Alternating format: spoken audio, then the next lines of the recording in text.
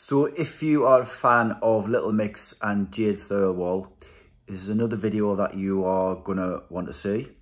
So back in 2007, when Jade was 15-year-old, she starred in a short film that I made as a producer, director, and I also wrote the script. And we made that film together.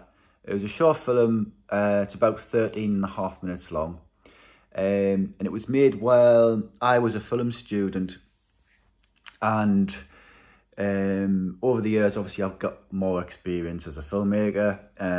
So looking back on that short film, I'm not quite happy with the way it was edited together.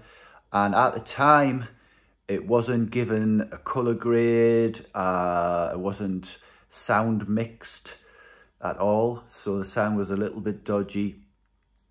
And some of the cuts were didn't sit right with us, so I've been wanting to re-edit it for quite some time.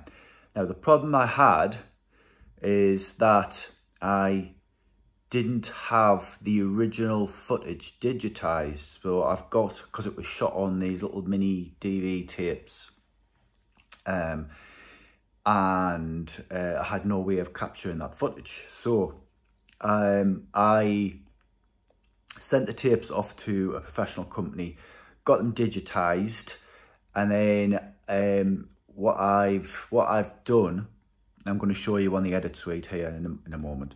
So what I've done is I've re-edited the film completely from scratch using the original footage. So I've used the original film, which the only way it exists at the moment is actually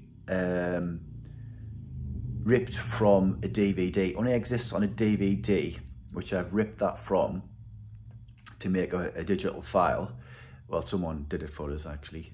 So I've laid that on the timeline and I've used that as the basis for reconstruct the film. So I've reconstructed the film, put it back together exactly as it was. So from there, I've then been able to kind of go back and look at the original footage and make all those little changes that I wanted to make. So I'm going to show you some of the changes. I'm going to take you to the edit suite and I'm going to show you some of the changes that I've done, some of the little problems that I had, and just give you a little insight into that, because what I intend to do is to re-release this short film at some point. The film was originally on YouTube and it did get quite a bit of attention a few years ago when Jade was actually auditioning for a role was in the live version of Aladdin, which was being shot, and she auditioned for that, which didn't ultimately get the role. And so there was a few little media outlets were picking up on the fact that she'd kind of acted before.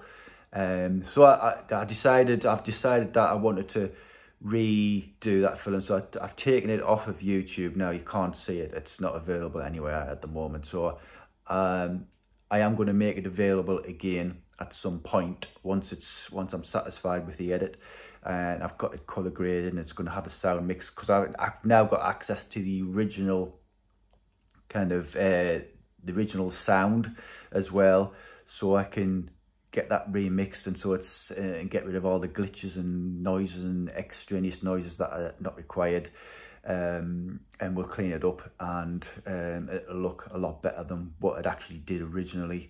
So I'm going to take you to the edit suite and show you some of the things that I've been doing. So there are 7 tapes that the film was shot on. This is one of the images from 2 of the tapes where there was a slight problem with. So this is the final edited image.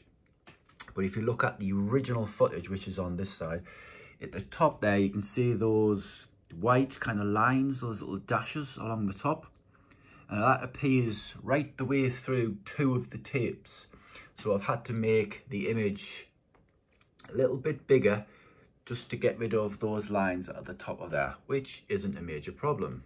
So one of the problems that I did have when I got the tapes back is that the company who did the digital transfer, for some reason, have blown up slightly the images.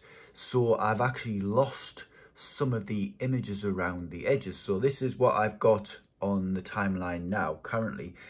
This is a shot of one of the sisters in the film, who was played by Althea. So this is the original shot. It's not quite the same shot in the same place, but you can see that on the bottom of the screen there, you can see the mobile phone at the bottom there, where on this one you can't quite see. You can just see the tip of the mobile phone there.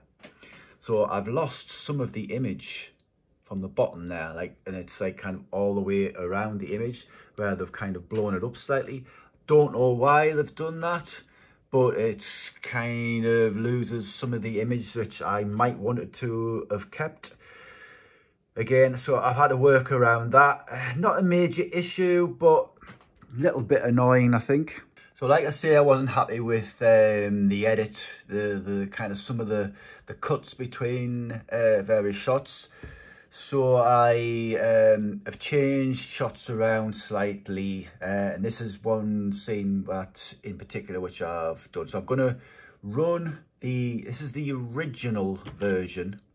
I've got no sound on it, so you can't hear the dialogue. So if you just watch it through. And so I had two shots of Hazel basically sitting down. It's kind of not a jump shot, but they're kind of from the same angle. I just thought it looked a little bit odd. So this is the re-edited version now. So if you watch the changes, so I've kind of gone to that wider shot and then cut back. I think it just looks a lot smoother than what it did originally. So this is another scene which I've re-edited. This is the original version. So if you watch through this, there was two cuts kind of simultaneously of Jade, the reaction after this. The girl in the green walks away. So we've got that shot, and then that shot of there, which didn't sit quite right. It didn't look right to me. So this is the re-edited version. So if you watch Jade's reaction when the girl in the green walks off, we haven't got the two shots. We've got that shot and then a wider shot of Jade, which I think looks a lot smoother. The colouring on these shots are a bit dodgy at the moment because it obviously hasn't been colour graded. So one of the other things that I've had to do as well is also to put in the subtitles as well. So I've had to do that right away through the film. And I'm busy creating various documents that I will need if I was to release this professionally as well. So there's quite a bit of work involved, but I just want to make it as best that I can actually before I kind of re-release it. So hopefully this year, 2024, I'm going to try and get this re-released at some point and try and get it onto a professional kind of video platform, and not just on YouTube, but somewhere where it's going to see a wider audience. So yeah, so that's the plan with this particular film. Try and get that out there as well. And I have another little project which I'm not going to mention at the moment, which involves this film as well. So keep an eye on that for the future.